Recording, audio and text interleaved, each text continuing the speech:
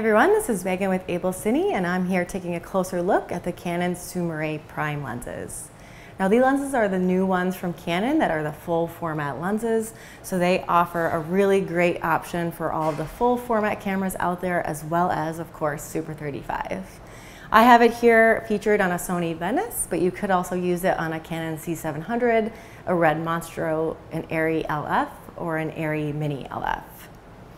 Now let's talk about the outside of the lenses first. I always like to talk about the mechanics first, and then we'll take a look at the different features of how they create the look.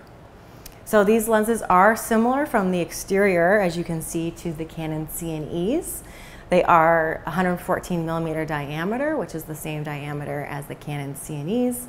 It's a really nice, compact, universal diameter. We can use 4x5 clip-on or studio matte boxes with it.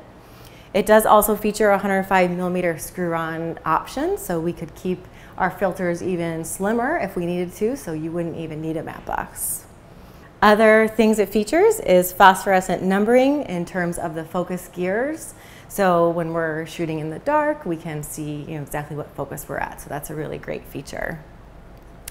In addition, all of these lenses are extremely fast. They range from a T1.3, and the 14mm is a T3.1. As you can see, this 15mm here is a T1.3, so extremely fast. And in my example footage, you'll notice I did shoot a variety of T-stops because I did want to see how the lenses perform wide open, but I also want to see how the lenses perform at deeper T-stops.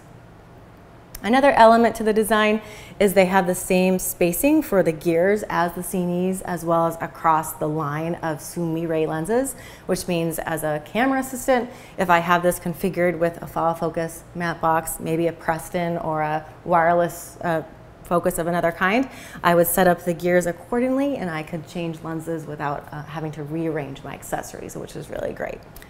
Another design feature that I want to mention is that the iris blades are designed with 11 different iris blades, which does create a really nice soft bokeh.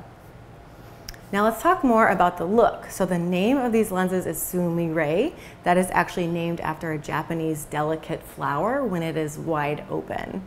And so I thought that was really interesting because it kind of lends itself to knowing more about the design of the look. These lenses, I do have to say, do have an organic look to them. They do have a very natural feel. Some of that is similar to previous Canon lenses. You'll notice the colors look very similar. We have warm skin tones.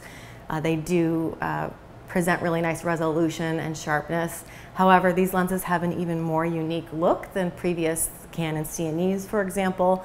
And they do really give a characteristic to the style and to like a talent that's sharp in the foreground versus maybe their background.